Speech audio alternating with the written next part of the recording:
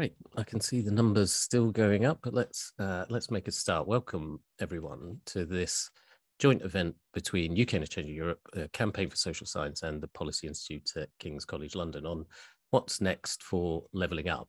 I'm Bobby Duffy. I'm director of the Policy Institute here at King's, and I'm also chair of the Campaign for Social Sciences, which is part of the Academy of Social Sciences, which is supported by 33 universities up and down the country. And we have a really brilliant lineup for this discussion. We're delighted that Andy Haldane will kick us off with his thoughts. And among his many roles, Andy is, of course, Chief Exec of the RSA and Chair of the Levelling Up Advisory Council. So it'd be great to get his perspective. Andy will do about 10-minute outline, and then we'll get thoughts from a really great panel on this. And we've asked them to focus on a couple of key questions as we see it, which is what they think should be next for levelling up and what they think will be next for levelling up. And we'll see what the contrast comes out between those two visions for the future. We'll hear first from Gemma Tetlow, who's Chief Economist at the Institute for Government, then Anand Menon, who's Director of UK in a Changing Europe, and then Rebecca Riley, who's Associate Professor of Enterprise Engagement and Impact at the University of Birmingham, and finally Suzanne Hall, who's Director of Engagement at the Policy Institute at King's, who'll touch on some joint work UK and Changing Europe and the Policy Institute have been doing among the public on these questions. Then I think we'll get some reflections back from Andy on people's contributions and hopefully a bit of discussion, a bit more conversational discussion. But we will keep time for questions from you at the end. So do use the Q&A function that we've all got used to on these types of calls. Do get them in early. It's always advantageous to be in early to get selected, because we're probably going to have limited time at the end. And I really do love these tight 1-hour sessions over lunch, because one reason being we need to crack on and you don't get much flannel from me, but we do get through a lot of things. So over to Andy, please.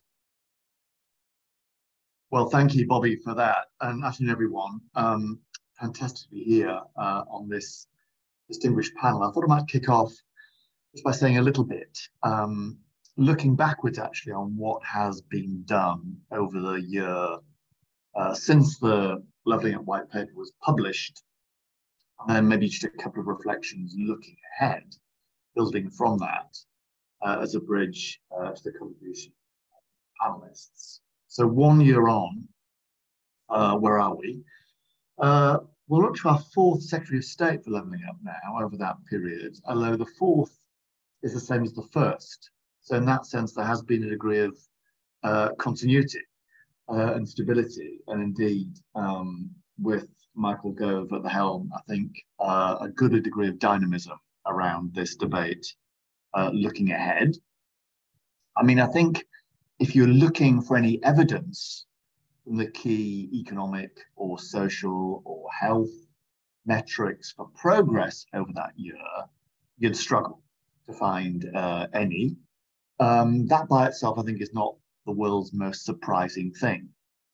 Levelling up, like many realms of public policy, is slow to turn, supertanker-like to turn, and many of the key contours of regional disparity, I think everyone accepts, having taken 50+ years to become entrenched, will take quite some little while to be reversed, and that's why the missions that were set in that white paper stretched out to 2030. And despite much, if any, evidence of outcomes having much altered when it comes to levelling up or missions having been fulfilled, that doesn't mean nothing has happened. I think there have been bits of action over the past 12 months. I'll mention one or two of them. And while it is fair to say that action still will fall well short of what's needed to come close to hitting the missions, nonetheless, some useful directional steps have been taken. So let me touch upon some of those. I think the place where progress has been greatest has been in the area of devolution and decentralization of powers. We've had the announcements, a range of new Devo deals, or indeed embryonic mayoralties, including in North Yorkshire, a new area in the northeast, in Cornwall, in Norfolk, Suffolk, etc. And we also have, that's the widening part of Devo, if you like. And coming down the pipe, I think pretty quickly, perhaps even at budget time, will be a couple of deepening deals, trailblazer deals, in Greater Manchester and in the West Midlands. And that is all pretty much, I think, on schedule relative to white paper path. I think pretty good progress in a relatively short period of time.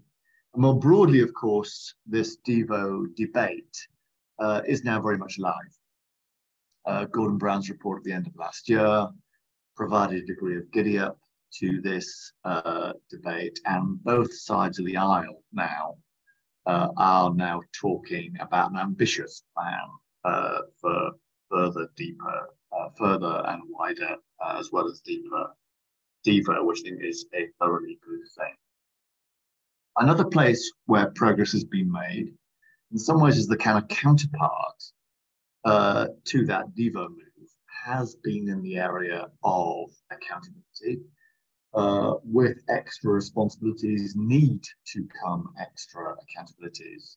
Indeed, even for the existing Devo deals, many would argue, including me, that they suffer something of an accountability gap.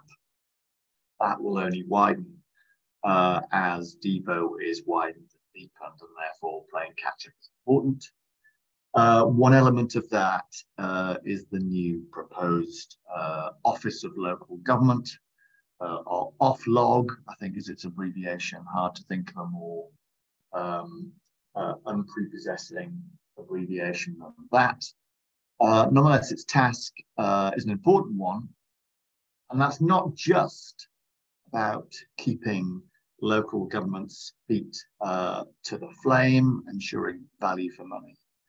But for me, every bit, and perhaps even more important, it's about establishing what is working well, what is working less well, and using that as a catalyst for improvement of the way in which local government is operating, learning by doing at the local level, if you like. And if OFLOG is to work well, it will see it do at least as much of that as it is calling people to account failed projects. We have to provide underpinnings for all of this, a levelling up bill wending its way through Parliament. Hopefully that will be done and dusted before the year is out.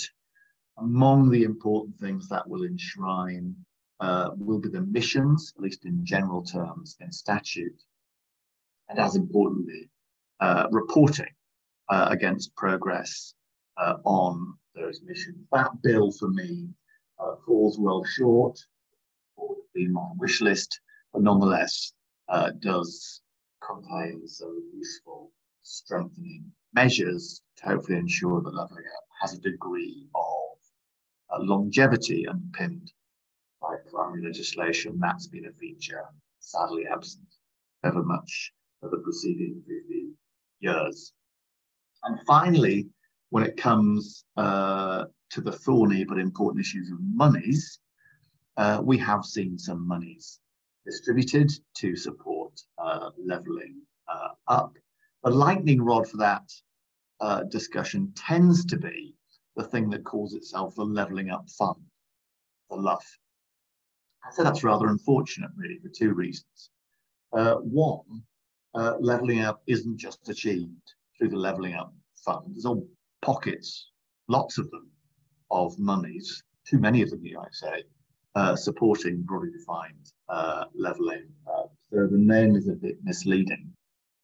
And the second unfortunate thing, well exemplified by the second round of distributions from the Levelling Up Fund, is that that is run on a competitive basis between different parts which means there are as many or more losers from that process as there are winners.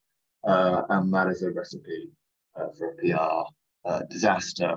Currently, we're twofer on that, having had 2 rounds of levelling up funding so far. I hope that will be looked at in the course of time to see whether competitive bidding is the right way to distribute monies. My strong held and long held view is that it is not. But of course, that's not the only game in town, despite being a lightning rod issue. We have the Shared Prosperity Fund, now actually doing a broader range of things than is currently being done by the EU structural funds that they replace. We have the Towns Fund, we have local government financing. And just last week, we had this new community wealth fund or some such being developed off the back of the second sort of dormant assets to support community level regeneration. We very much welcome, rooted in the levelling up white paper as a way of giving effect, not just to Devo, but to double Devo to the hyper local level. A couple of reflections just looking ahead from now, Bobby, and then I'll stop. The first, and I'd say grounds for optimism, is that for those who had concerns about the longevity of levelling up, I'd say some, at least, of those concerns have been allayed. Why do I say that? Well, one important reason I say that is because we now have a degree of cross-party consistency on the topic. We have both of the main parties doing what I always hoped might happen off the back of the white paper, actually, which is competing for virtue on this topic, and to an extent playing a game of leapfrog with it. That I hope will give us the cross-party, cross-electoral continuity, which will be essential for turning the tide or altering the direction of that supertanker I mentioned earlier on. Secondly, there is, of course, much, much further to go when it comes to all matters Devo and decentralisation. Even with the measures I've mentioned in place, that would still leave the UK as an extreme outlier when it comes to its degree of current centralisation. The white paper set as a mission that every part of the UK that wanted powers equal, at least equal to London, could have them. We're still some distance from that. And of course, it also begs the question about whether London's powers are as deep and rich as might be wished. We are now, 20 years into London Devo. We should also ask ourselves the question about where next for London. That will necessarily cause us or draw us in to the conversation kicked off by the Brown Report, which is about Devo of tax-raising powers alongside Devo of spending powers. You really cannot have over any lengthy period of time a debate of one without the other. That is a one way of making Devo incentive compatible. Finally, on monies, I mean, looking ahead, there's so much that could and should be done in harmonising 100-odd current funding pots, in homogenising their criteria, and indeed lengthening their duration in a way that gives a common long-term settlement to local areas for them to see fit in line with local need to do with as they wish. And finally, a final point from me, Bobby, is not about government monies, it is about private sector monies. The government's pockets are not especially deep, but private sectors really are when it comes to patient capital. And much more must be done to mobilise that private patient capital from pension funds and the like, including local government pension funds. Some modest baby steps in that direction so far. So much more should be done. When I look around the world of examples of successful levelling up, particularly of cities, you find the lead is provided as much by the private sector as by the public sector. and the monies are provided to a much greater degree from the private sector than from the public sector. That's a big shift from where we've been in the UK, but substantively and culturally, it's a change we need to make if we are to make progress on levelling up. On that, Bobby, I think I will stop and pass the floor back to you. No, excellent. Thank you, Andy. And I think the sort of short answer to what next for levelling up is a lot. You've got a long way to go just at the start, and there's a lot of strands to this. So I'm just going to hand over to Gemma in a second, just to say great questions coming in. Do keep them coming as we get through this discussion. But over to you, please, Gemma. Thank you very much.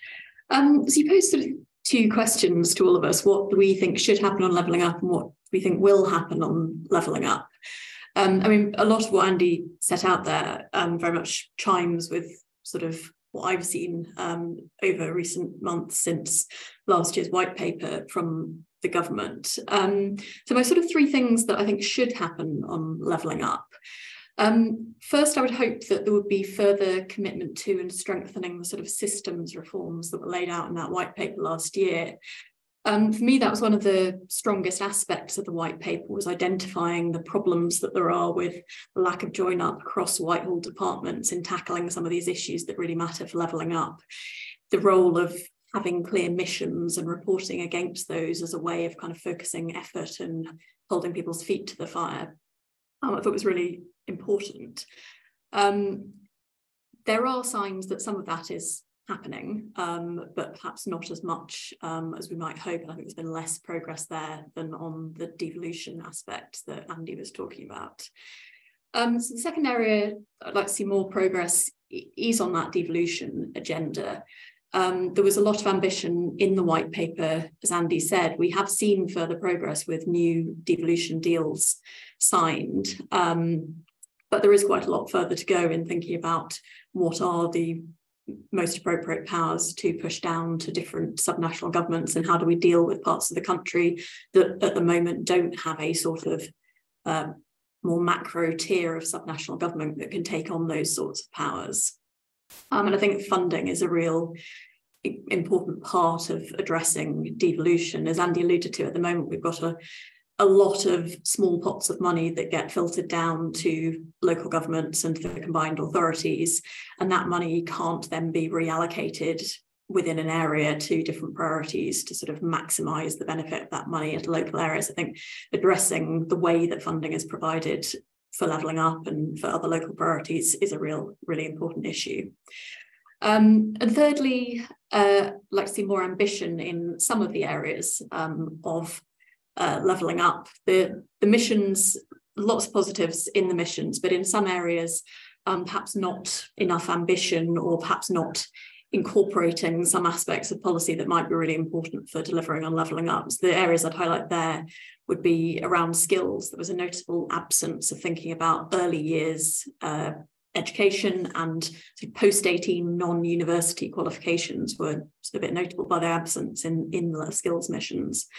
And then on sort of infrastructure and research and development, perhaps there's arguably a case for sort of focusing efforts there in areas of higher economic potential, so particularly if government funds are limited, then thinking about where can you get most bang for your buck in some of those investments. I think there's more need for the government to focus on that and thinking about how it can deliver most from the money that is spent.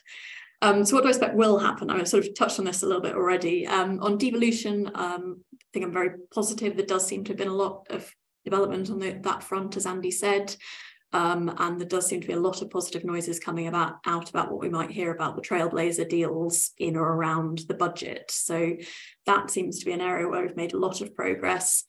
Slight caveat on that is I think we may see progress in sort of addressing the lots of different funding pots problem for those trailblazer deal areas, but for most of the rest of the country, I think we'll continue to have this issue of a lot of separate competitive pots that Andy talked about, which do have problems associated with them. On the other systems reforms, less progress seems to have been made there. Perhaps more difficult for Michael Gove to drive changes across other parts of Whitehall where he doesn't have direct control. That may be why we're seeing more in terms of devolution progress than we have on those sort of central government reforms. And finally, I think we're going to continue to have very constrained public budgets. So whatever we're able to achieve on levelling up is probably going to be more refocusing the money that's already spent to get more out of it, rather than expecting that we're going to have a lot of new money to deal with any of these problems. Great stuff, Gemma. Thank you very much. And I was thinking, Andy, that we'll go through all the contributions, and it'd be great if you'll just get some reflections back on all or any of them that stand out to you just before we get into discussion and questions. So next up is Anand, please. Anand. Thanks, Bobby. I can be very quick, actually, in the sense that I basically agree with Gemma, but I feel a little bit more grumpy than she sounded. So I'll just be grumpier, but be very quick about it. I mean, Andy's quite right. There's an awful lot of dynamism about the debate about levelling up.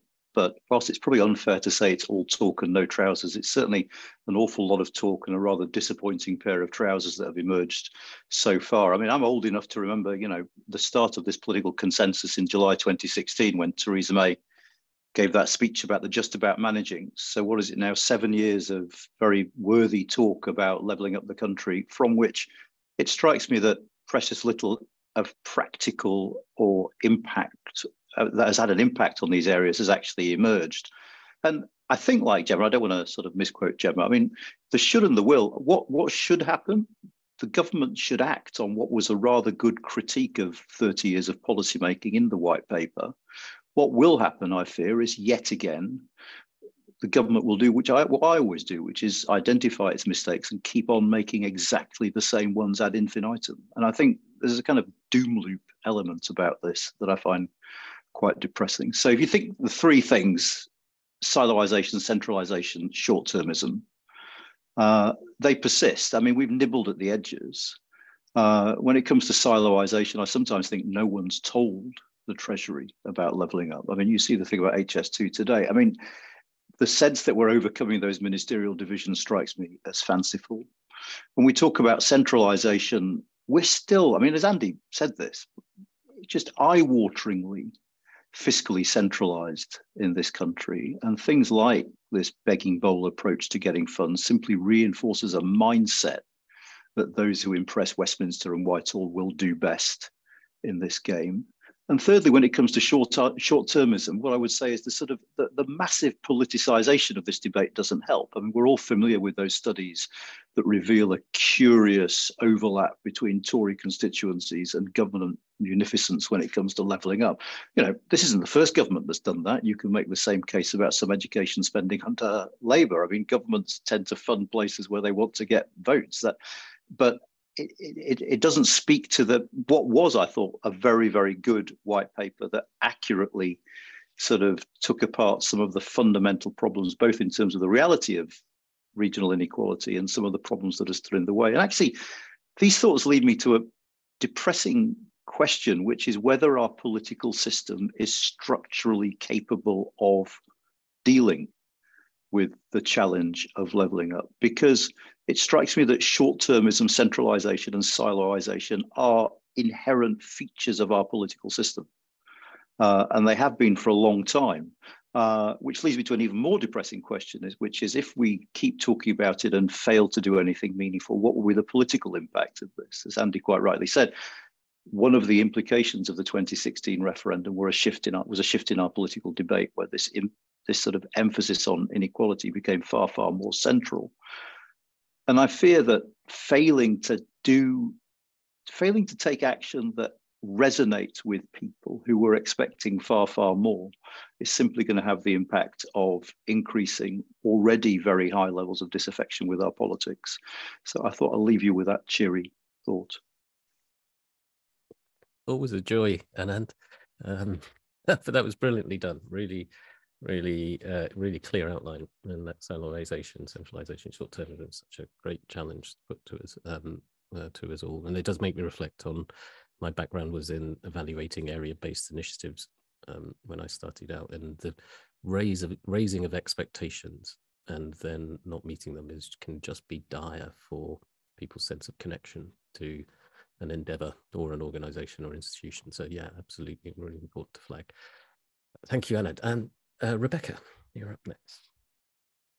Thanks, Bobby. I suppose from my point of view, it's quite interesting what Anand said about 2016, but actually levelling up's not a new problem, and we've been trying to tackle this for decades.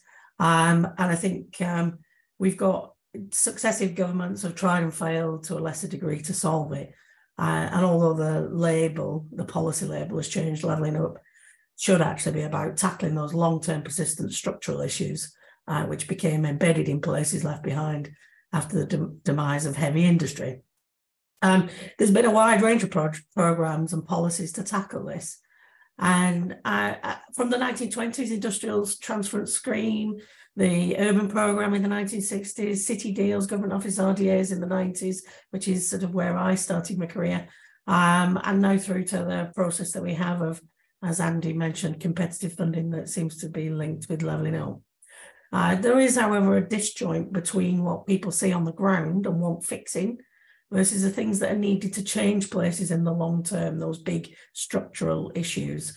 And this is a really difficult balancing act for government, and actually is seen in the Policy Institute's report on what people think, actually, that divergence.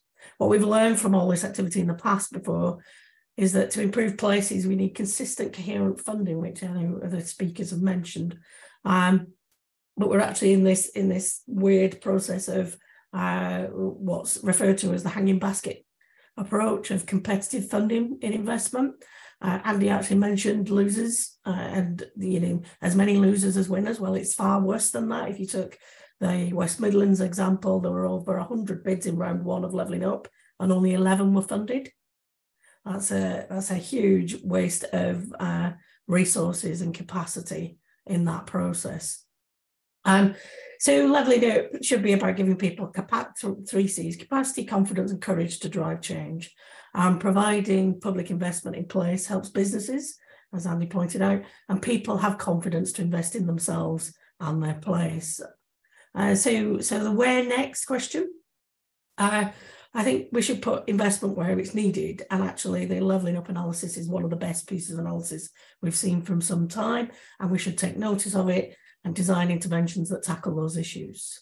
We really need to end this lurching from competitive programme to programme and streamline, as Gemma mentioned, the wealth of different funding areas that there are, and bring them into sort of tackling those structural areas such as skills, innovation, enterprise and infrastructure, but do that through local structures and accountability. This will provide confidence to markets. Businesses and local people need that long-term investment in place, even if it's small to start, to generate and offset some of the risk. And I think in terms of helping places to have the confidence, then we have to invest in the skills and expertise to drive change locally and develop their evidence and evaluation skills and encourage learning from others. The competitive process has meant that places aren't really learning from each other. What do I think will be next? I think the first thing to know is the mission targets in the Levelling Up paper don't actually match departmental targets. And until there's alignment between those two things, we'll still end up with this piecemeal process. I worry that the ethos of levelling up, which I think is essentially correct, could be lost in the political debate between now and the election, and that instability. And there is a danger that new government, whichever colour it is, wants something different to distance itself from the previous government, and we end up in a process of renaming the policy. The focus is lost, but the issues remain the same. Great, that's excellent again, Rebecca. We're so professional this because everyone's got their three little words or phrases that people can remember. So that was another great capacity, confidence, courage. That's a great thing to bear in mind too. So we're up to final speaker, which is Suzanne. Over to you, Suzanne. Thanks, Bobby. I spotted a question from Joseph Owen in the chat about the role of qual in understanding what people want from levelling up, and it's essential. And over the next few minutes, I'm just going to talk through some findings from some qualitative work that we did with Nat Sen last year. We ran a series of discussion groups in Barnsley, in Blythe, in Blackpool, in Barking, and in Nottingham. In retrospect, we should have chosen somewhere else that begins with B. And in these groups, we talked about what people thought levelling up was, what their hopes were for it, and also what they were concerned about. So my discussion here is from the participant perspective, what the public want, what they think is going to happen, and what they think should happen. Now, these groups are not representative, they're not meant to be, but they do help to shine a light on what matters to people, and also the language that they use to talking about these issues.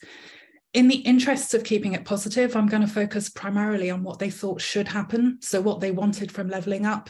But before I get onto that, I think it's worth stating that people spontaneously identified so many positives with where they lived and features that they thought made it unique. So without exception, they were proud of where they were from and they enjoyed talking about it. And there were a whole range of factors which underpin this.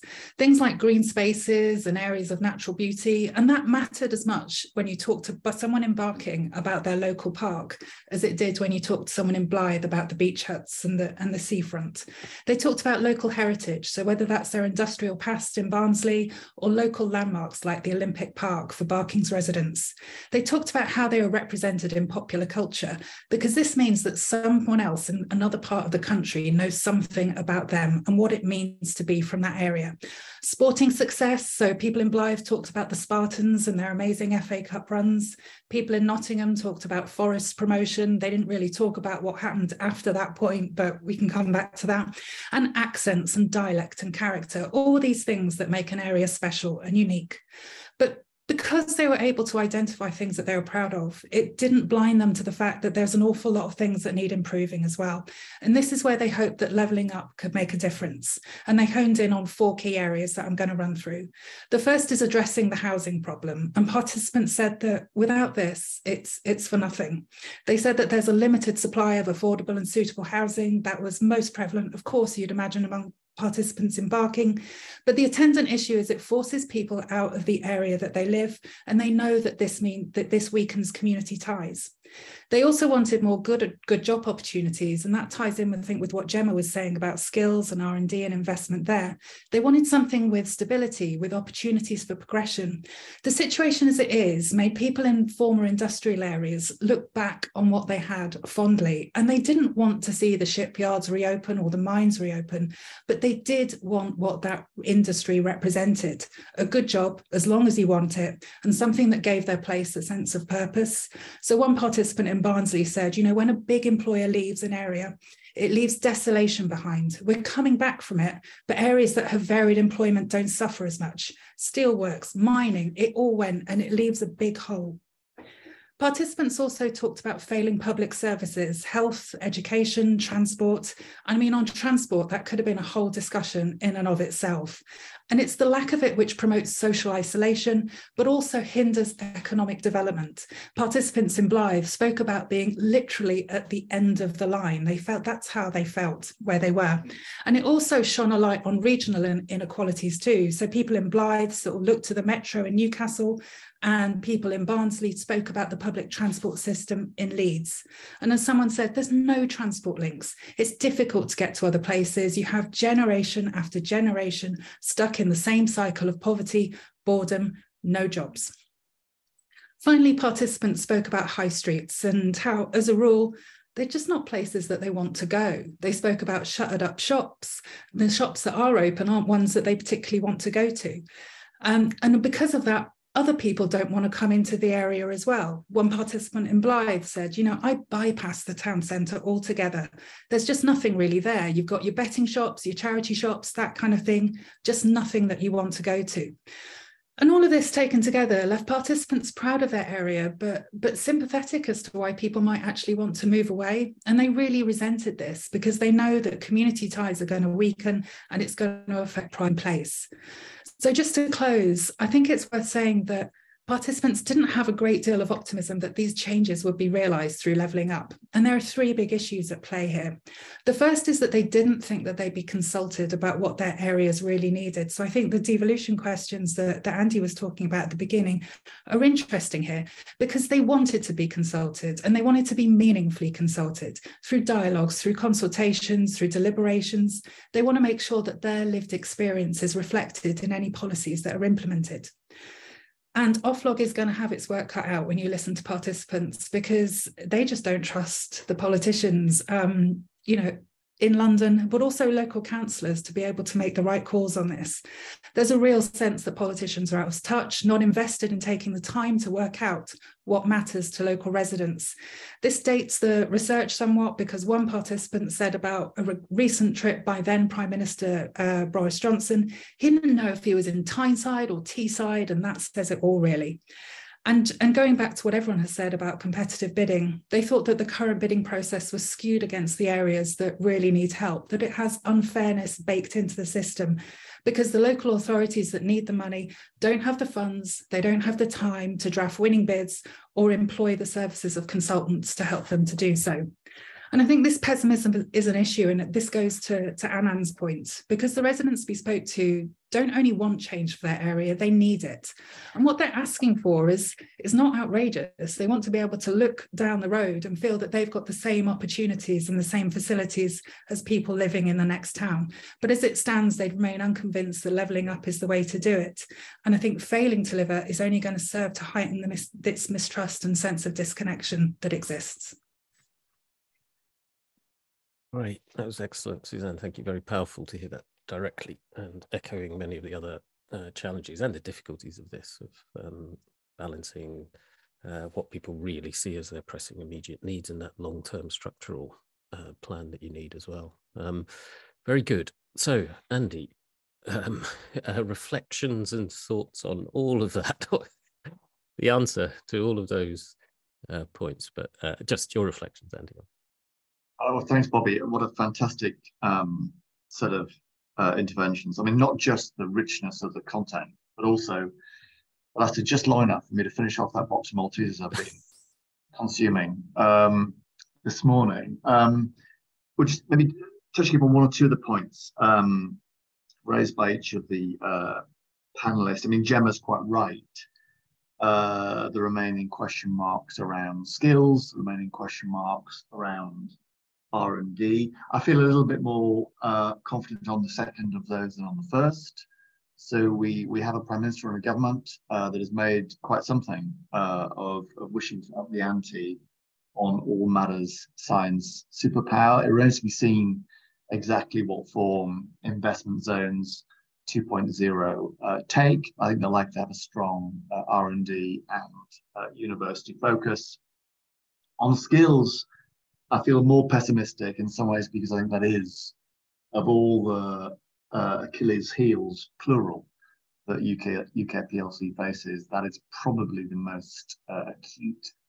And we're still, I think, some distance away from having a package of skills-based policies that is any way, shape or form commensurate with the scale of the skills deficits that the UK has accumulated over many decades now. To an end, and I very much like his silos, centralisation and short-termism as the reason why we find ourselves where we find ourselves, and the reason why there's grounds for pessimism in breaking free of each of those binding constraints, if only as a mini antidote to that pessimistic view. I do think that salvation to some degree does lie in the second. So if we can move to a much less centralized governance model in the UK, I think that would serve triple duty. It is the right thing to do anyway, but it would also help with the silo problem. Because when it comes to connecting the dots across the arms of policy, that is frankly impossible at the Whitehall level, but does become feasible at the local level. Indeed, some of the best examples of Devo being successful, not just in this country, but internationally, have come from the capacity to join the different parts of policy in a local strategy. And that becomes possible locally in a way that's always going to be impossible nationally. It also, I think, helps Devo and decentralization when it comes to the short-termism challenge. I say that because I think we're in a position now where regional politics are significantly more stable than our national politics. The average tenure of a mayor is many, many multiples the average tenure of a minister. I think that does give some hope that if we go down the local path, we will get a greater degree of consistency than has been the case in the past. To Rebecca's very good points, I think she highlighted rightly these combined problems of a multiplicity of funding pots, which are basically impossible for anyone to navigate, whether in Whitehall or outside of Whitehall, allied with what has been a denuding of capacity at the local level over the last 20 or 30 years. And that compounds the problem. You have almost no people who are able to process all these funding applications. And salvation here comes from acting on both parts, both simplifying and harmonizing and lengthening the funding arithmetic and building capacity at the local level, which is sorely needed. It upright on both arms, I think, to achieve success. And finally, on Suzanne and the really interesting qualitative evidence there on what matters. And it's striking, particularly in the poorer parts of the UK, how high up that list comes the issues that Suzanne mentioned most, which is issues of security and safety, issues of social infrastructure, history, culture, and heritage. I think that is absolutely right. And as much as I love cars and trains and broadband, in other words, physical and digital infrastructure, most people love every bit as much social infrastructure, the football clubs, the decent high streets, the museums, and the like. And yet, the social dimension of infrastructure is very much the correlation relative to the other two, the digital and the physical. I'd like to see that change looking ahead, because I do think that social infrastructure is as existential to levelling up and effective placemaking as any other aspect of stop there. Stuff, Andy. So I did want to give panel any chance to redirect or come back to Andy on any of those themes before we go to questions, or anything anyone wants to pick up, clarify or expand on with Andy's responses. No? Oh, Anand, yep, please. Yeah, I mean, look, I'm going to be grumpy with anyone who eats Maltesers when I've missed lunch, so I'm sorry about this, Andy. But I mean, on that last point about social, I sort of buy the point about social capital, but I just sort of think, from the town I grew up, you talk to your average person there, if there was a trade-off between investment and having the Hepworth, they'd go for investment. I mean, let's not pretend that there aren't absolutely dire socioeconomic circumstances in some of these people that people want addressing. And I think sticking a seminar like this saying, oh yes, cultural capital is really important. Of course it is, but it's not as important as proper jobs and proper transport to get you to and from those. Sorry, I just wanted to get that off my chest. I think that's good. This is a sharing environment, Anand. It's good. Any thoughts? Is it a safe Andy? space? It's. I would use that phrase. It is. Any thoughts, Andy? Or I can, because it's actually a segue into some of the questions. But yeah. Anything to? Well, all I'd say is, I wasn't viewing these things as either or. I think you need both. I mean, ultimately, if places are to thrive, you can create all the jobs you want and all the houses you want and all the railway stations and trains that you want.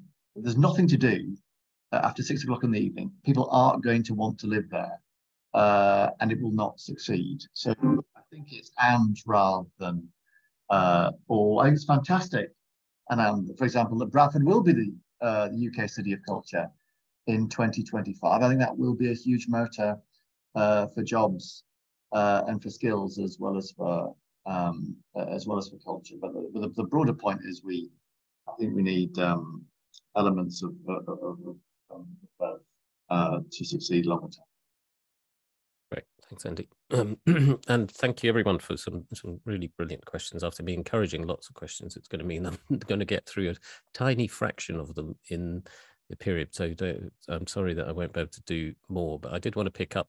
I'm trying to get a sense of the different themes, and I think it'd be wrong, given the repeated mention of HS2, not to touch on that from people in the question. So at a time where HS2 is being delayed, descoped, and the very few other mass transit system upgrades under development in cities and towns across the UK, is it actually possible to level up in the future? We have no new mass transport schemes coming on board, despite the plethora of evidence showing transport as a key limitation to UK cities' economic performance. And then there was several other questions from others along that kind of theme. I'm going to start with Andy, I think, but then definitely ask for any interventions and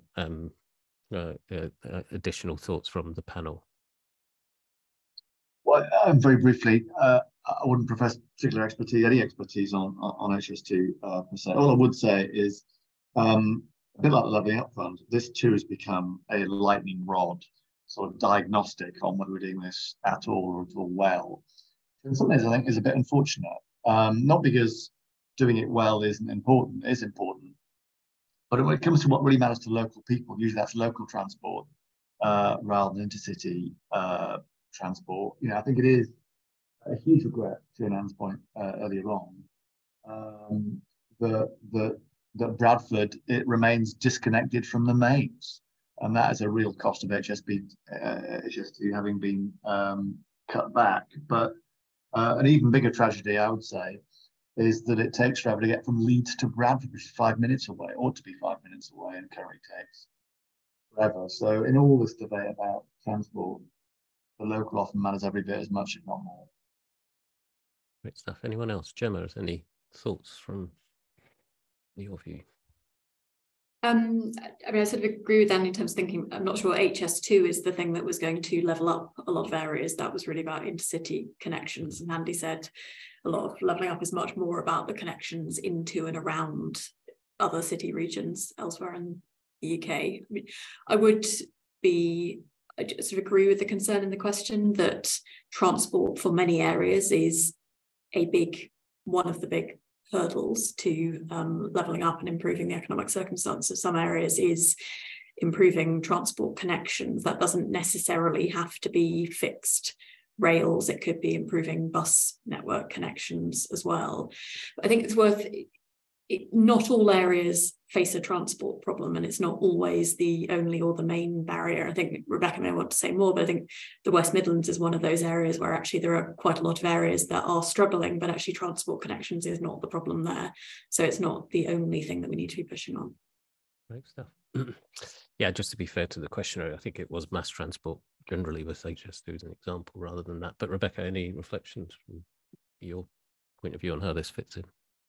I suppose just picking up on some of the things Suzanne mentioned in her report about people's perceptions and what they want from place. I think at the time of HS2 first coming to sort of into the fore, I was actually I was based in the Northwest Regional Development Agency, and I think there's problems with perceptions of HS2 right from the start, in that selling something which was high speed, getting northerners to London, wasn't necessarily a good sell to those local people because it doesn't affect their life for the vast majority.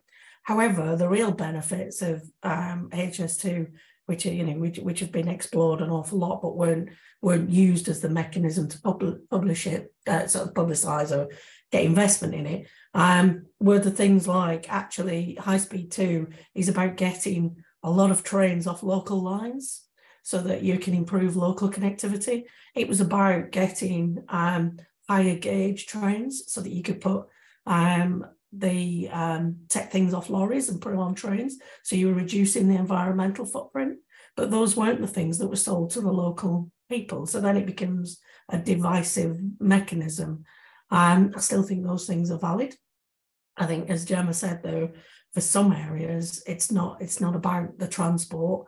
It's about whether there are jobs locally, like Anand said, and can people access those jobs, and where there is jobs growth. So West Midlands, for instance, has had an awful lot of jobs growth in the professional services sector, but people are coming in to take those jobs. So what do you do about your local population to train them up into those gaps and those vacancies that are emerging? But some of this is just about how these things are presented to the public and how they engage with it. Great stuff. Thank you, Rebecca. Anyone else on this?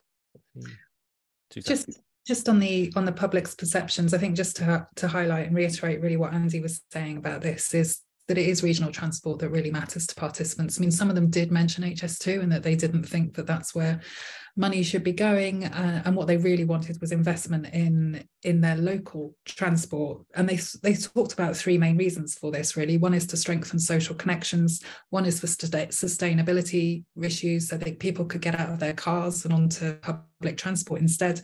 One is for the economy as well, and they thought that that would have so many spillover effects. It would help reinvigorate high streets, bring more people into the area. And also it would help tackle regional inequality, because that's the thing that they were really bothered about as well. They didn't like looking to the next town or the next city and seeing that they had a better public transport system than they did. It really made them feel that they were left out and heightened the divisions. Thank you. So another of the key themes across the questions is around devolution. I'm going to cut to straight to a really great question from Jack Brown, I think, on partly because he says great discussion at the start of his question. That's always nice. But his question is, does the panel agree that more devolution without fiscal devolution stroke greater tax raising powers could actually be a step backwards for levelling up? To be very simplistic, is there a world where we establish more mayoralties but don't give them adequate powers to really change things locally, real control over money, and doing so simply confuse local democratic accountability and potentially create future scapegoats for central government to blame local policy failures, which is really interesting question. I think it's ties in lots of different elements of this, but just reflections on that connection between devolution and tax raising and accountability alongside the powers to fulfill it would be really interesting to get reflection. I'm going to start again with you, Andy, because it's and then give the panel a bit of time to have a think about that as well. Was that me, Bobby? Sorry, you. Yeah, sorry. Hey, sorry. Yep. Happy to kick off, and I think a very relevant question. I mean, one thing to say, and this point was made very clearly, I think, in Gordon Brown's report on the topic, is you have to be careful in jumping too quickly to tax Devo if the playing field is as unlevel as it currently is in the UK. And that's because the tax base in the poorer regions is sufficiently small that fully relying on that too quickly would not deliver the monies you would need for the extra investment in those places to get them up. So you don't want to destabilize poorer places by going down this path too hastily. International experience, I think, speaks in that direction. Nonetheless, is this the path down which we need to be headed as we devolve more spending powers? Absolutely, yes. Otherwise, you'll get the sort of dynamic we've already seen actually hitherto, which is that no amount of money is ever enough at the local level. And the way to reconcile that is to say to Andy, not this Andy, another Andy, if you want the extra hospital or whatever it might be, then by all means go ahead, but raise taxes locally to pay for it. And I think that is the ultimate accountability device It's not a substitute for an offlog or other transparency devices, but it is the ultimate democratic way of ensuring monies are well spent, and that would definitely be the direction. Sequenced path towards that is what we need. Great, thanks, Andy. Any other thoughts from anyone? Just looking around the panel. You're unmuting, Gemma, I think. Yeah, I have to add a few thoughts into that mix. I mean, firstly, I think there is quite a long way we could go with improving how the current funding allocations work to get rid of the sort of lots of different funding competitive pots, which at the moment act against some of the benefits that ought to be there from devolving spending powers down to a local level. That one of the potential benefits there is at a local level being able to see the synergies between policy areas and to focus money where you can have most impact. And at the moment, a lot of the potential for that is inhibited by the fact that local areas are getting lots of different funding streams from central government that they can't then reallocate money between those to do things more effectively at their area. So I think there is quite a long way we could go before we even get to the question of devolving tax powers. But I agree, I think the future is going to be thinking about that. One, we've been doing some work here at the Institute for Government, just looking at a bit of international experience on this. And I think one thing that often gets missed in the sort of debate about how other countries do this is that in quite a lot of other countries, it's not so much that local areas have the ability to set tax rates and levy totally different taxes on their local area population. In lots of areas, Germany, for example, one of the big sort of bits of tax that's devolved to local areas is actually just allocating a fixed share of national revenues to those local areas. It's not really related to the performance of their area. The benefit there is more about having a certain certainty to what future tax revenues are going to be, a certainty that their incomes are going to grow in future in line with national tax take, which local areas in the UK haven't had, because a lot of their budget coming from central government grants is much more at the whim of what central government does in terms of raising or cutting local grants. So I think there's lots of issues there around taxes, including the sort of tension between if local revenues are dependent on the size of your local economy and your tax base, you do then get the tension between wanting to redistribute from richer areas to poorer areas whilst maintaining those kind of incentives that Andy was talking about for local leaders to sort of be accountable for the revenue that's raised in their area and have the incentive to try and grow their local economy to generate higher tax revenues. There's a lot of issues there. Great. Yeah, that's really helpful. Thanks, Gemma. And any reflections, Andy? I'm desperately going to try and get a third question in for like a 30-second speed round, because we've done everything in threes in this kind of session. But is there any thoughts on that before I do that, Andy? Can you hear me, Andy? Or maybe not. Sorry, Bob, was that me? Yeah, no, it's fine, Andy. I'm just going to let me just do this final little round of questions. I'm just going to fire around the panel. There was one question about what the panel's view on any potential changes to levelling up missions in the light of a potential change of government. And I'm just going to go round the screen and get that and any other final reflections in 30 seconds or less from each of us, and then finish with you, Andy. So let's start on my screen. It's Anand first. Any thoughts on post-election or anything else to just round up on your reflections, Anand? I mean, I'll go back to what I said before. I mean, one of the things that's increasingly sort of weighing on my mind is whether this sort of two-party adversarial fistfight politics that we have is structurally capable of doing anything that isn't short-term and highly political. So Labour will do something different because that's what you get incentives to do in our politics. But actually, I wonder whether we're just trapped in this loop of even good ideas getting unpicked, because that's what our politics tells you should be thinking about.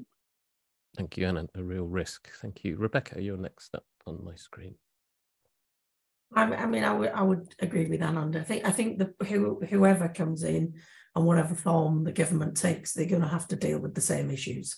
And it is what it is. And whatever name they put on it, it is sort of irrelevant in that sense. But We've got to be careful that we don't throw the baby out with the bathwater, especially when it comes to the good evidence work that was done under the Levelling Up White Paper. And I think just to pick up on the fiscal devolution question, I think it's what Andy said is correct. I think although there does need to be some disaggregation, as Gemma said, because actually that chunk of funding that was done based on need has gone completely out of most local authority budgets. So those areas that are most in need have lost most funding. And we have to think very carefully of that. And at the moment, we're in this process of devolving risk, not powers and capacity. Great point. Thank you, Rebecca. Suzanne, you're next. Yeah, I think just to reiterate that is, the big issues are going to remain regardless of who's in charge. But I think what the public will want is more meaningful ways to get involved and to set the agenda, whether that's more radical solutions like participatory budgeting, standing citizens' assemblies. But those are the kind of things that they wanted. They wanted the chance to set the agenda rather than just local politicians and councillors. Great stuff. Thank you. Really important. And Gemma. On the positives, I think there is actually quite a lot of broad common agreement between the two major political parties on what the priorities here are, and there are quite a lot of commonalities between the Brown Review and what the government is doing. So I think there is positive hope for continuity in this. On the slightly more negative side, I think there are some signs of what others have mentioned in the sort of just changing the name or throwing things up in the air to show difference. And I think, for example, Labour have said they would ditch the missions that have been set out, which maybe not that helpful in sort of ensuring continuity here. Right. Thank you, Gemma. And finally, Andy, any final reflections on that question or anything else, and then we'll finish. Well, I mean, it seems likely that missions in some way, shape or form will persist, as Labour now also seem to be have adopted them as a way of doing business, which I think is good. I think when it comes to levelling up, because local areas are complex needs cases, it's a complex prescription. And that's where I end up having to have 12 missions, because there isn't one thing that will turn the dial. It's the combination of them that gets you over the line. So that thought needs, I think, to be maintained. There absolutely is scope, and Gemma hinted at this, to up the ambition of a number of the pre-existing missions. I failed in my own mission to make them as ambitious as I wished, but there you go.